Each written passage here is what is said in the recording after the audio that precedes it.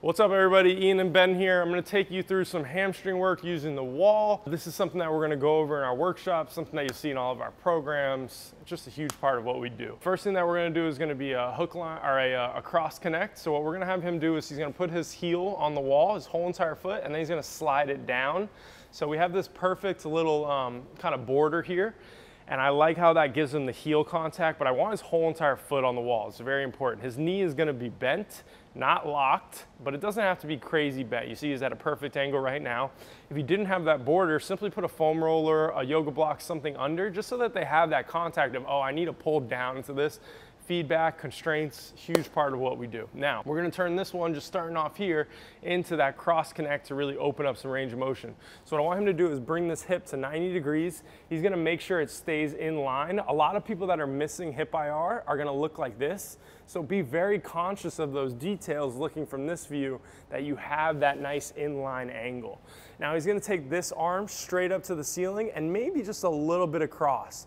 It's really easy to overdo this part and tuck your chin. So untuck your chin, keep that airway open, and give me this nice reach here. You can think about getting your elbow forward, but you can also keep a little bit more of this back. Can you bring your ribs back into me?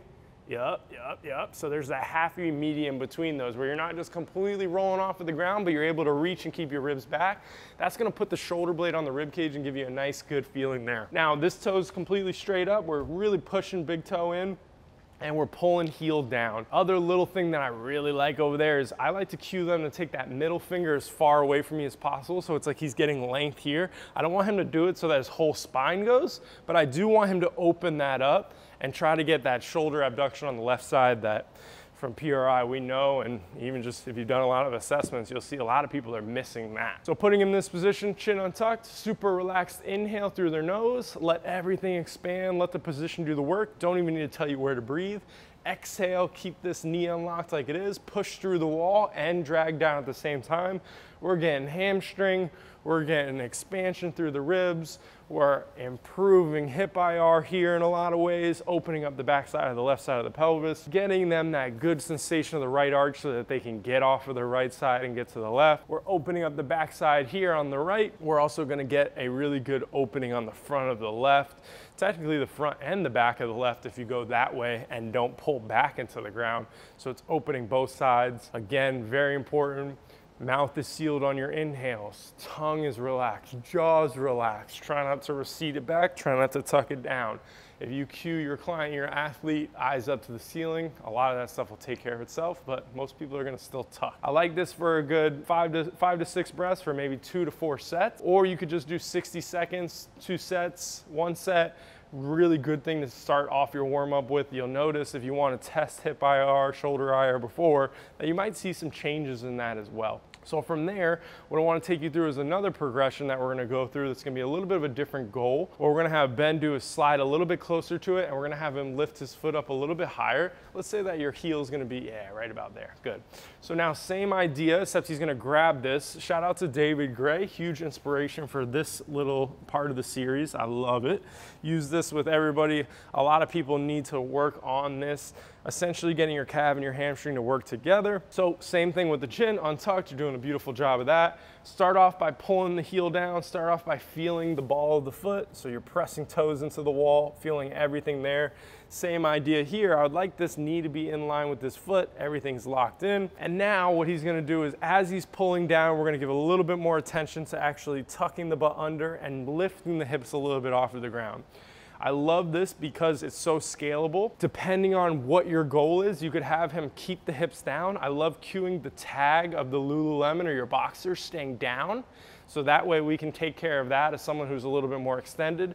Someone who wants to work a little bit more towards sprinting and allowing the hip to get a little bit higher, getting a little bit more hip extension can be also really great, which is what we're doing now. And then to make this even better and a little bit more load on the calf, we're gonna lift a piece of paper under the heel. So it's just a smidge, a little bit less than that right there. So his heel's not on there. Think it's almost like the middle of his foot and the ball of his foot even more so are really on the wall. He's consistently pulling down the whole time, so this hamstring's getting smoked. You will be surprised how hard this actually is. what I'll often do with clients is 20 seconds with the heel on the wall, 20 seconds with the heel off of the wall, and then 20 seconds at the top of the calve raise. So let's go ahead and get your heel all the way up as high as you can without losing the first and fifth metatarsal. This is something that we talk about a lot in our workshop. Very important to get people to understand this so it's not rolling in or out. And now he's got a lot more calve, really kicking this on. Try to do your best to keep your calve pushing through the wall as you pull your foot down. There it goes, even better, good. Holding on to that, pulling down the whole time. There's your 20 seconds. A lot of people are gonna get a little bit like that in line. Good, and you can even think if I'm higher, I might cue him to get his heel away because this is that part of the phase of gait where he's gonna resupinate. So his heel going and turning out a little bit there could be really great. Get a little bit more calve there.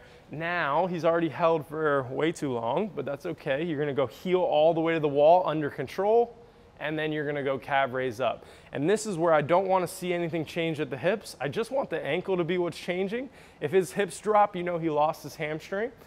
And I also want to see that a lot of people are going to struggle with this. This is one of those things that anybody, athletes, anything can do, but it's also a really great early on kind of transition towards plyometrics, towards pogos. Getting someone really good at this can be a really great way to ensure that they're going to have more success when they start jumping.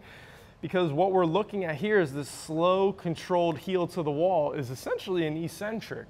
So we're really controlling that. You're gonna see some people that have had histories of injuries, ankle sprains, things like that, get really wonky here, and they'll have no control as they go down. They'll lock the knee out instead of staying in the hamstring, they'll drop the hips. This is very difficult for a lot of people, and it's just a safe way to really load the calve and the hamstring together and have that direct carryover to our sprinting, to our running, to our jumping, and it can be used as a warm-up on those days for those athletes that are already doing it, already jumping, already running, and you just want to get quote unquote an activation sequence going.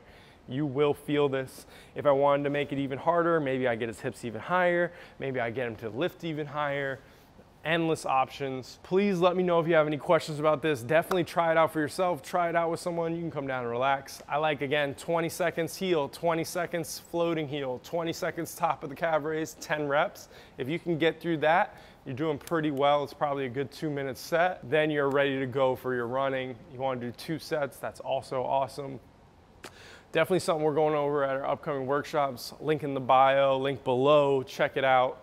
Let us know if you have any questions, and we hope to see you there.